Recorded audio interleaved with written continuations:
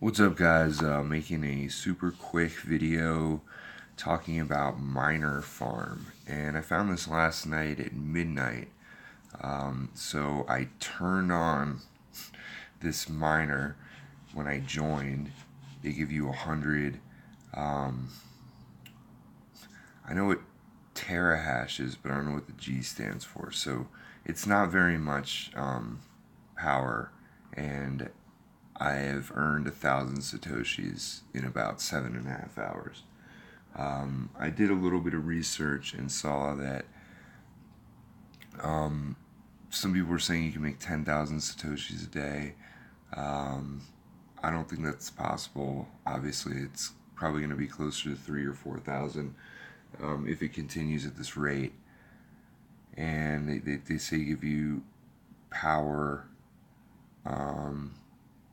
I might be able to adjust that because it says idle 1260, 2,000 total. And apparently, your power and things start to degrade. I don't know why, and then you can spend some of your balance to fix it or upgrade. Um, add more hashing power.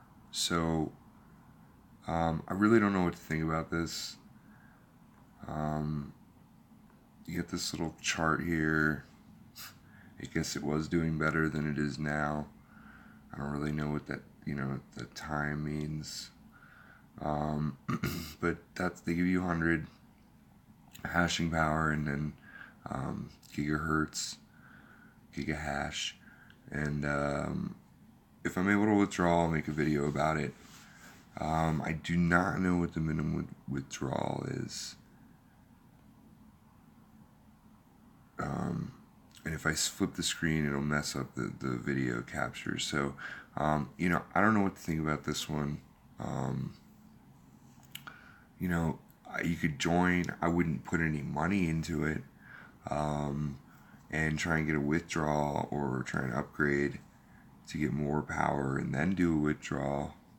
You all you have to do apparently is log in every 2 days, and it will continue to keep doing what it's doing. Until I'm paid, I'm pretty skeptical.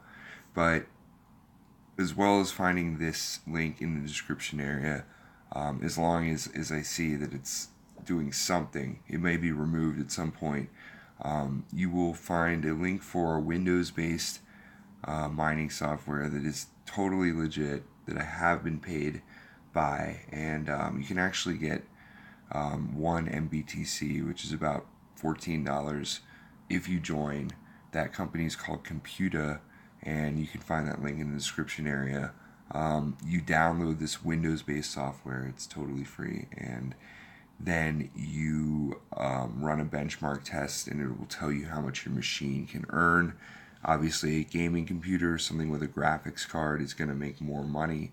And it has an affiliate program as well, so you can share it with other people and earn from their use of the software.